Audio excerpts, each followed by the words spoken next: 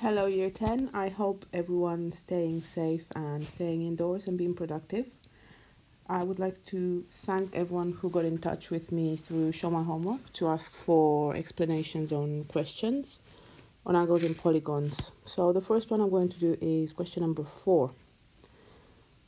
Here's the question and I'm going to read it. I've got a regular octagon and inside it I've got two identical regular pentagons, and I want to work out the size of the angle marked X. I must show all my working so I don't have to explain anything I'm doing, but I need to show how I'm getting my answers.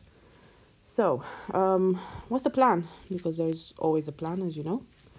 What I'm thinking of doing is I want to work out one interior angle of the octagon, and then I want to take away from it one interior angle of the pentagon, so the red one, and that's going to give me the angle of the triangle, so this one. And I know that this triangle is what do you call it, isosceles triangle, because that side is equal to that one. So then I'm going to use a bit of angles in a triangle. So that is the plan. Let me make a start. So for the octagon,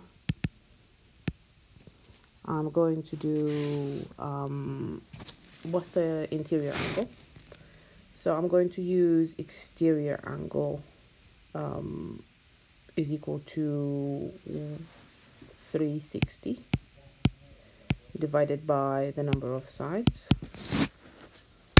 So I've got my calculator here, 360 divided by 8, which is the number of sides, so it's 45 degrees, and that's the exterior angle.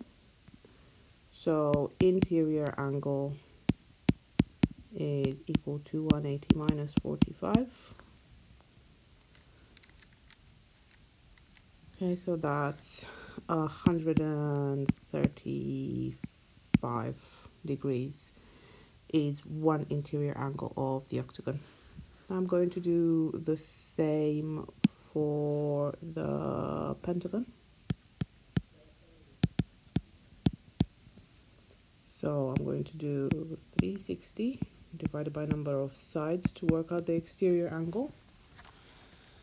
So 360 divided by 5 is 72, and that's an exterior angle.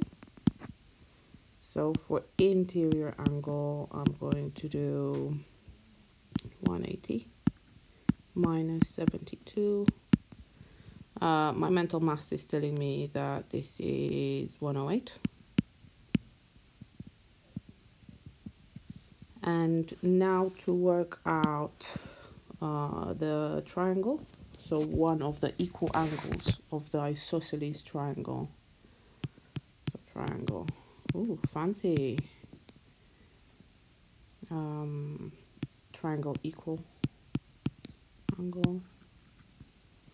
I'm going to do the interior angle of the octagon. So 135, take away 108, which is the interior angle of the pentagon. So 135 minus 108, that's 27.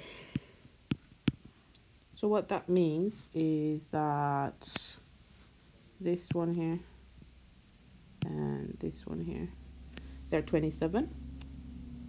So to work out my angle X, I'm going to do 180 minus the two 27 degree angles.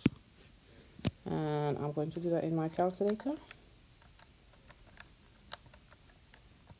And I'm getting that is 126. And this is it. So hopefully that was okay for you guys. And next question I'll do is question number 10. I will see you later. Bye.